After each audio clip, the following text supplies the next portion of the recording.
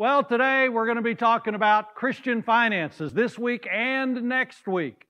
Wore my green shirt for money today. I didn't do that on purpose, but afterwards I thought, well, that fits in pretty well. Kind of just to begin with, we're going to look at Proverbs 6, and there's two parts there that we want to think about. But for Christians, the way we deal with money, what we do with it is important. How we get it is important, but even more important is how we think about it. I really am convinced that God, in His desires and in His wisdom, wants us to have the right perspective about possessions. For instance, we know that money is not evil. A nice car is not evil. A nice house is not evil. A good job and a bank account, none of that is evil in and of itself. But the love of those things, the love of money is the root of all kinds of evil, is what the Bible says. So that in the end, what you have is not as important as how you see it and how you think about it. In fact, there's a biblical principle. It's the concept of stewardship. And it's the idea that we are technically not possessors of money and things. We are managers of money and material things. And part of that is we've been singing about heaven. The reality is that we live for a certain number of years in this world, and you really don't take it with you. Although somebody did send me an email picture of a hearse with a U-Haul behind it. Honestly, I said so much for that illustration. But we're managers. The reality is that God puts things within our grasp, within our possession, to manage. And the word steward really comes from the Old Testament. Abraham was a very wealthy man. God blessed Abraham. He had flocks and herds. He had great wealth. And he had a gentleman by the name of Eliezer who was his steward. Now, Eliezer managed all of Abraham's wealth. He didn't own it. It wasn't his. But he took care of it. He worked it. He watched over it. And he was accountable to Abraham for how he did that. Well, that's part of the biblical concept, that we are stewards, that God gives us possessions. He allows us to have things, and yet we will someday answer to Him for how we deal with and how we use those possessions. In fact, one of the great parables that Jesus told was about a master who had, it's called the parable of the talents, and the talents is not the ability to sing or do anything else. A talent was a weight. And he gave 5 talents, a very large amount, we assume, of gold, to one servant. And then he had 2 talents, and he gave that to a servant. Then he had another smaller amount, 1 talent of gold, and he gave it to a third servant. And then he went off, and he left those servants to manage that wealth. And then there was a day when the master came back. And there was a day of reckoning. And if you'll remember, 2 of the servants had really done a good job taking care of and managing that wealth, and one of them not so much. Well, the reality is that that's one of the ways we think about what we have, that we've been blessed. First of all, every good gift comes from God. The gift of life itself comes from God, and we have reason to be thankful, but we will be accountable. We'll answer to God for what we do with our lives, every word and every deed. And God gives some of us amazing opportunities. You realize if you live in America, you have opportunities for financial blessing that most of the world will never in their life ever even imagine.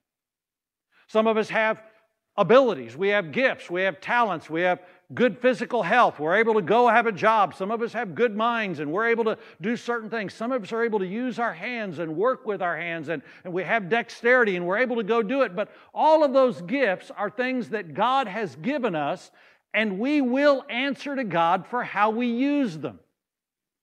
Now, not everybody has the same gifts or even the same amount. Some people have even greater opportunities than others. And some people take amazing opportunities and waste them.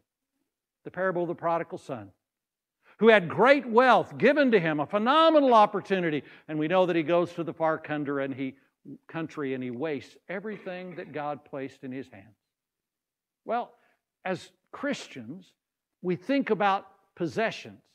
not as evil, but as an opportunity to make and to use and to manage, and someday we'll answer to God for what we did with them, and understand that the concept of giving, which is a part of stewardship, really is about obedience. God says you ought to give a portion back, but I'm convinced that the reason that we give, and on a proportional basis, the more we're blessed, the more we give, the reason we do that is that that's one of the ways you keep your mind right about possessions.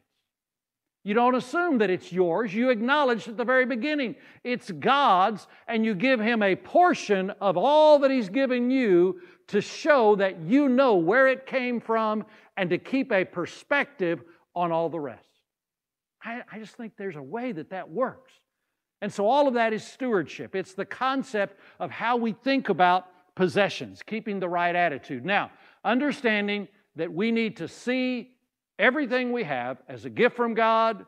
We're accountable to God. We need to acknowledge it before Him. If we do that, then we begin to think about some of the very specifics. And in the passage that we're looking at today, there are a couple of really basic specifics. And by the way, let me just assume from the first service, this is not a fun sermon. Talking about money is not fun. So let me just begin. There's probably not any of us who've got money and finances and possessions nailed down and got it done right. All of us have things in the past we wish we could change. All of us sometimes wish we were doing things differently. All of us could be doing things better.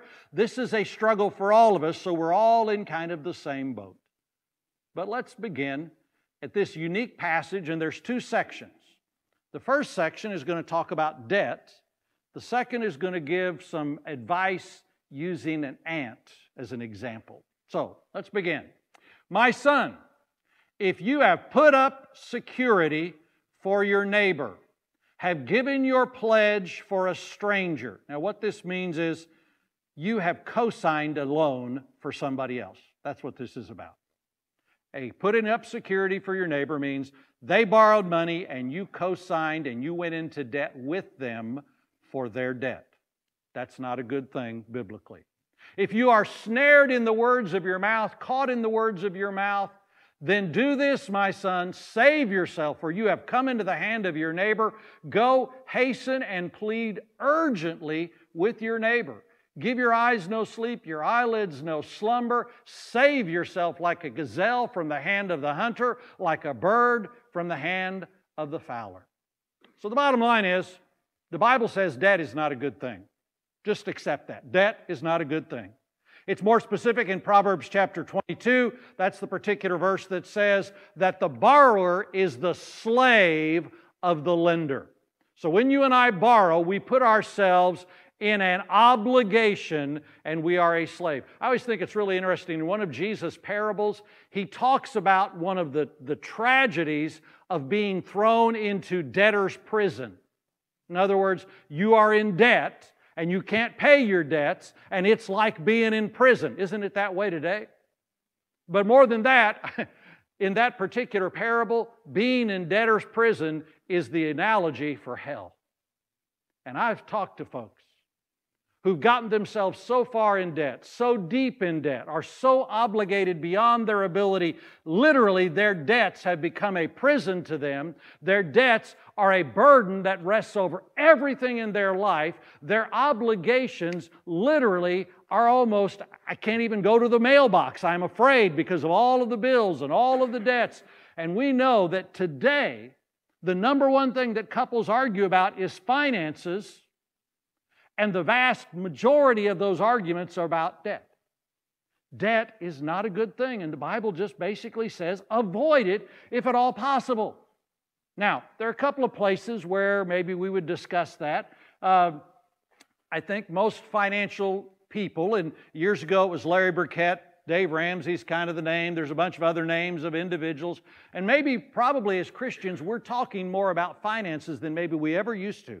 In fact, I've talked to old preachers, and they never, ever talked about debt or just never talked about those things. But maybe it's not a bad thing because the Bible talks about it. Debt for a house is probably an okay thing. At least most people would at least acknowledge that. And the reason for that is that while you're borrowing money to buy a house, the house is appreciating in value. The only problem is you do know that interest rates are always higher than inflation, always. So that if you can buy a house, and let's just do some $100,000. You borrow $100,000 to buy a house. Karen and I are old enough that our first house cost $13,000. We just want you to know we got what we paid for. So let's say you borrow $100,000 and you borrow at 5% interest. Well, if you pay that house off in 15 years, you will pay just a little under $40,000 in interest over the life of the 15-year loan. And just to put that out, if you go to 20 years, you will pay $58,000 in interest. If you go for 30 years, you will pay $93,000 in interest. You will pay almost the value of the house, and the $100,000 house that you borrowed for cost you nearly $200,000. So in other words, interest is not always a good thing. Now, the house is appreciating maybe 1% a year, maybe 2% a year, so that the house is growing in value, but it's still costing you something. But because it appreciates, that's probably an okay thing. Most financial people will suggest to you that because of this danger of debt, the real problem is borrowing money on things that depreciate. In other words, the moment you buy them, they're not worth what you paid for them. You ever gone to a yard sale? What you can buy stuff for, it's amazing. Our personal experience in the Marshall family, 1980, 4 or 5, we bought a brand new LTD station wagon. Oh, it was pretty. I mean, we borrowed $11,000 to buy that thing. Didn't have much money to put down. They told us it was a good deal. Bought it, $11,000. 6 months later, loaned it to my sister to take kids to a church camp. She flipped it over and totaled that puppy out. And when I called the insurance company, they said, well, that's fine. It's worth $9,000. So they sent us a check for $9,000, and we were $2,000 in the hole. When they say it, you drive it off the lot, it goes down in value. It really does, especially you got to replace it. Credit cards. Today, one of the greatest tragedies in America is student debt. Students coming out of college very often with a phenomenal debt and very often with a degree that's not even going to get them a job. It's tragic. Kids with $100,000 in student debt will not pay that off maybe through their entire working life just to pay off their student loan. Debt is not your friend. It's something to avoid, and especially when it's for things that you don't need. And the reality is, it's most of the time we borrow money for stuff that we want, but we don't have the money to buy.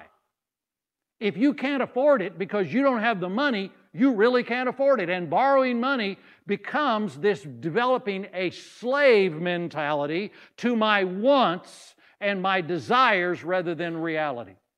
And so this passage says debt is not good. And certainly being connected to somebody else's debt is not good. And therefore, what this passage says, with a passion, get out of debt. Like you are the gazelle running from the lion. When Dave Ramsey talks about getting out of debt, and he talks about working the debt snowball and paying your debts off and developing a plan and getting out of debt, he talks about gazelle intensity. This is the verse that comes from. Get out of debt as quickly as you can. If you've got a mortgage, pay it off as fast as you can.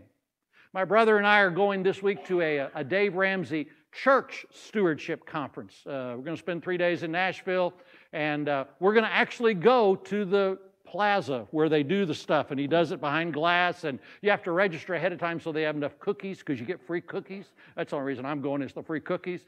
And while they're there, we'll probably hear people doing debt-free screams in the lobby. That's where they do that. Well, my brother and I, we're going to go to the conference, and it's about practices and about online giving, lots of things for churches and how to be good in a church for stewardship and how to help people do that. But my brother and I, we were discussing a few years ago how much left we had on our mortgages. And it turned out that we had almost the same amount that we owed on our mortgages. And so we made into a competition. Who was going to get out of debt first? In fact, Karen and I got a jar of marbles, and each marble was $1,000, and there were a number of marbles in the house, and every time we paid off $1,000, we got to take a marble out, and so my brother and I have been competing forever. I mean, we still argue over who's taller, and it depends. He's older. I think he's shrinking. I think I am. He thinks he is. But we made a competition about getting out of debt the quickest. I won. About a month. He got his paid off, and we got out of debt. But this idea of gazelle intensity, get out. Change your situation. Change your... If you're in debt, then stop getting any more in debt. Don't dig the hole any deeper. And if you've dug the hole deeper, then try to fill it in. There's just that reality. So, first of all, this is a really pointed statement about debt, and it's not a good thing. We need to guard against it. We need to be careful about it. You may have a credit card, but don't be using it for things that you really can't afford. And most of us times we use it because it's convenient and it's something that we want. If you don't have the money in the bank, you don't need to be buying it. There's just something about that. And truthfully, most of us in America have lost all grasp of the difference between wants and needs. And so he says debt is not good. Bible says that, says get out of debt. Now, the passage goes on a little farther, and he begins to talk about an example about the ant. Look at the ant. Go to the ant. Oh, sluggard. I love that word. We'll come back to it in a minute. Consider her ways. And by the way, it almost hurts my feelings that it's a female ant that we're looking at.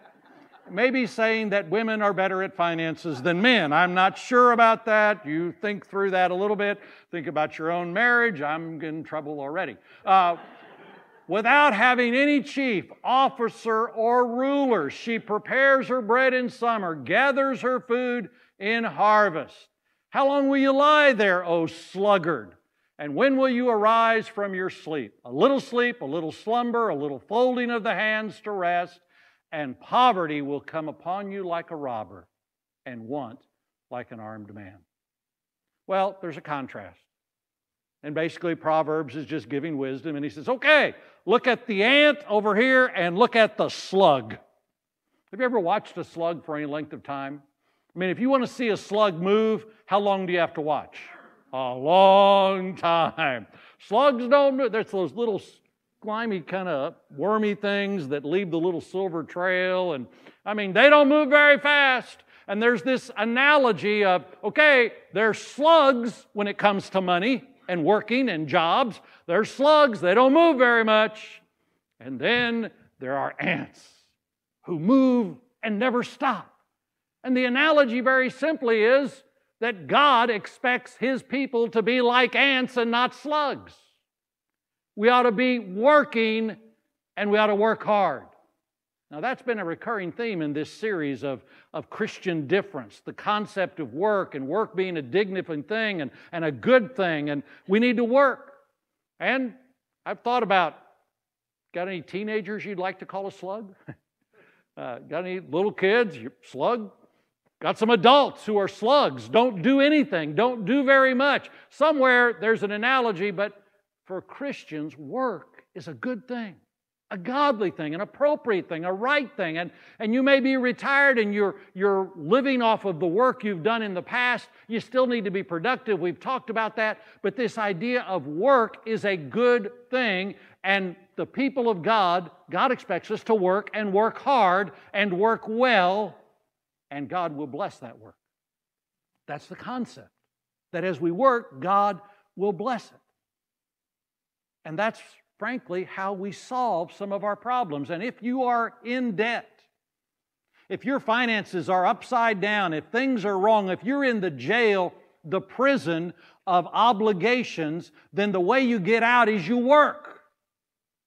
You work at saving, you work at stopping, you work at changing, you work an extra job, you work hard, stop being a slug, become an ant. Ants work hard. Secondly, ants are responsible. Now, kind of an interesting piece. It says The ant works and has no officer, doesn't have a master, nobody's the overseer. In other words, nobody's telling the ant what they ought to do. The ant has personal responsibility. The ant does what's right and what needs to be done because it needs to be done. Now, we've talked before that we as Christians are personally responsible for our sins before God. We will answer for every word and every deed, and frankly, we will answer for every financial decision, good and or bad. That's the reality. And the truth is, if you want to get your finances to a better place, and there are not any of us who couldn't be to a better place, then you got to take personal responsibility for them. You need to not be blaming somebody else. Well, my finances would be better if my parents had left me more money. Or my finances would be better if the government was better. Or if the government did this, or the government did that, or my boss did this, or my boss did that. Somewhere you need to stop blaming other people for the mess that you and I might be in. Own it. I blew it. Dave Ramsey talks about stupid tax. Karen and I have paid our share of stupid tax. 1984 LTD, borrowed $11,000, $2,000 in stupid tax. We got a few others that we've entered in that we just kind of bring up, and every once in a while, it used to be painful to bring them up. Now it's mildly humorous. Buying club, that was a dumb one. You paid a bunch of money so that you would save money on all the other money that you spent, but we didn't have any money to spend. Just dumb, stupid tax. Somewhere you just got to own that. Yeah, that was dumb, boy. That one cost us $635 35 years ago. Boy, was that dumb. Anyway, own it. I'm in a mess. I'm in my mess because of my decisions, my choices, my mistakes, my failures. I'm in a mess, and the only way you get out is, first of all, to own it and accept your own responsibility. And that's one of the principles about the ant.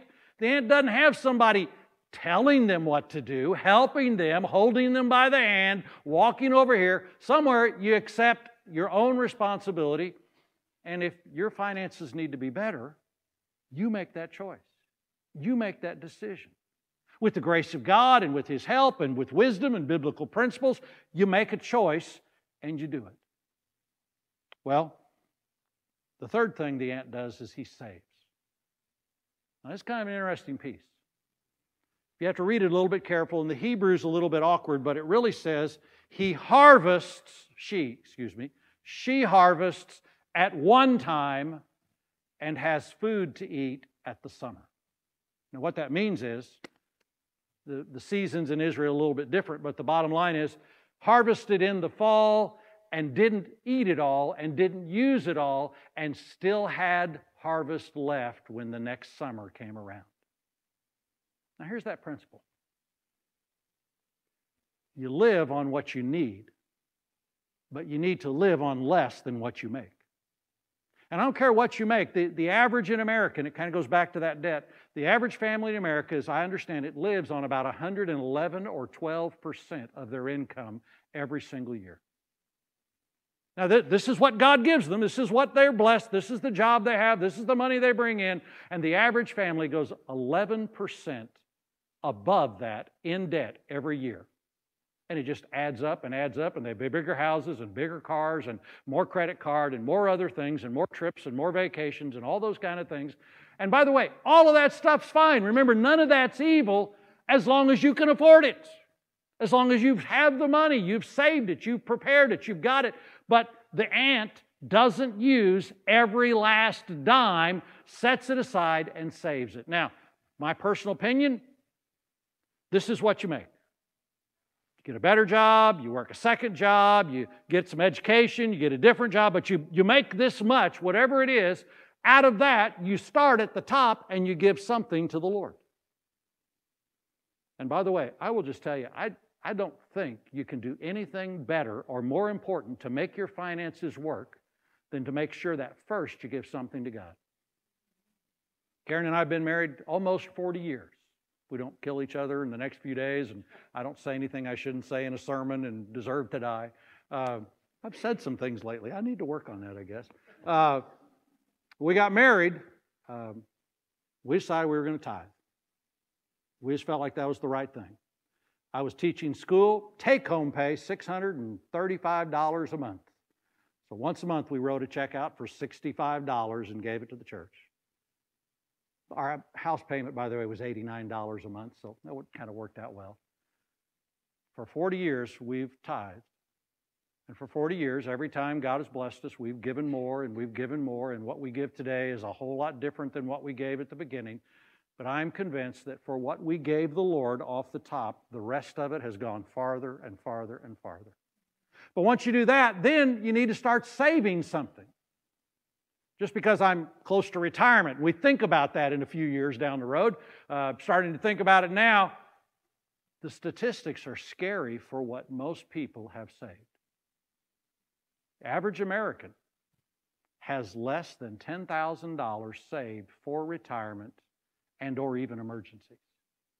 Most people in America are a matter of weeks from if something went wrong and their income stopped or they had an accident or they couldn't work, within a matter of weeks, they would not have enough money to pay the most basic of bills.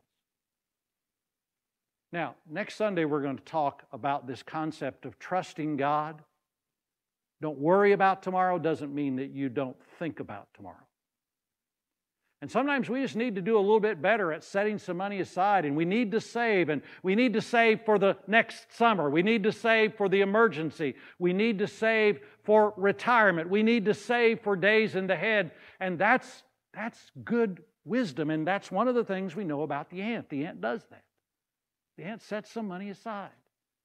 So today, kind of just to bring this to an end, 4 basic principles. They're not complicated, they're not difficult, but I just want to boil these basic things down. Understand there's lots of little things, and we'll do Dave Ramsey one of these days again, and we'll get around to some other things, and there's lots of good information on lots of good websites, and there are people that you could come and talk to if your finances are not where they ought to be. And by the way, getting help is not a bad thing. But here's the basic principles. Number 1, Christians work hard. Work hard. Do your job well. Do the best you can. If you're in a hole and you need to work a little harder to get out of the hole, then work hard. Secondly, give generously. And I think that's the order. I think if God gives you a job and you earn something, you give something to acknowledge that. So you work hard, you give generously, you spend wisely. This is from the book of Proverbs. It is all about wisdom. And the one good thing is the Scripture says that if you don't have wisdom, all you got to do is ask. God will help you to be wise. And by the way, godly and wise counsel is a good thing, but spend wisely. If God puts it in your possessions, you and I are going to answer for what we do with that. We're either good stewards or bad stewards. We've either wasted it, what He's given us, or we've taken and used it well. And by the way, when you spend wisely, it's okay to enjoy it. Karen says, we're going out to eat for lunch today. Well, we can. We can afford that. Some of you, maybe you can't afford it. Maybe you need to go home. There were a lot of times where we went home on Sunday mornings. But we can eat out, so enjoy it, but spend wisely. And then, last of all, save diligently. And we may talk about that a little bit more in terms next week of thinking about the future and planning for the future and at the same time trusting God. And we'll talk a little bit about insurance and we'll talk about some other things next week in that simple attitude. But today, I don't know where you are financially. Maybe you're a little off. Maybe you need to be adjusted. Maybe you need to say things I want to be careful about. I want to be good. I did an interesting thing. I read some research basically where they interviewed people in their 60s or in their retirement, over 65. And basically they said, what would you tell young couples if they're just getting started with their finances? What would you tell them? Overwhelmingly, the most important thing they said was save something. Set it aside every week, every month. And the advantage is if you set it aside when you're younger, it's a whole lot easier. When my dad said, son, you need to save some money for retirement, I didn't really think about it, and I wanted to say, but I've got 3 kids. We're trying to live. We're just trying to get through, and well, I'm glad we listened to him. Wish we'd listened a lot sooner and maybe a little better, but there's something about that basic principle. I think that our faith ought to affect every aspect of our lives. I'd like to tell you Christians are better financially than anybody else in the world. I'm afraid it's not that way, but it could be with biblical principles.